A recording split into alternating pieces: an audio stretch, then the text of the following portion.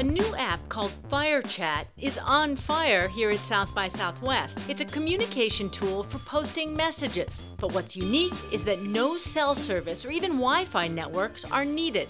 Traditionally, data and text messages travel over a mobile network by going from your phone to the nearest cell tower, and then they're routed via other cell towers to the recipient. FireChat doesn't need AT&T or Sprint's towers. It doesn't even need a Wi-Fi router. It relays data from phone to phone to phone. So long as devices are running the app and within about 100 feet, FireChat can build its own network. FireChat works in any situation, when you are connected to the internet and when you are not connected to the internet. It was huge at the most recent Burning Man.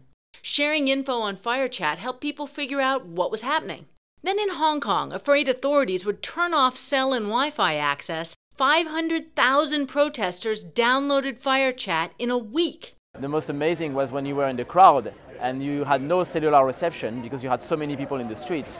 But people with FireChat were keeping on having a conversation and helping each other. Imagine cell towers go down in an earthquake and smartphone to smartphone networks crop up using FireChat. But in the everyday, the app's usefulness is a little harder to imagine, in part because there are no private messages yet. Everything's posted publicly like an old-school AOL bulletin board.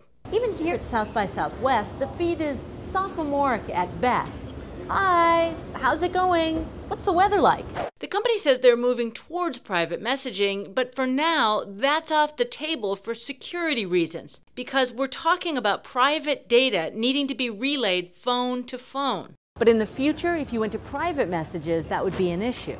Absolutely, and that's something we are working on. But the possibility of new hyper-local networks has this crowd and investors hyper-interested in FireChat.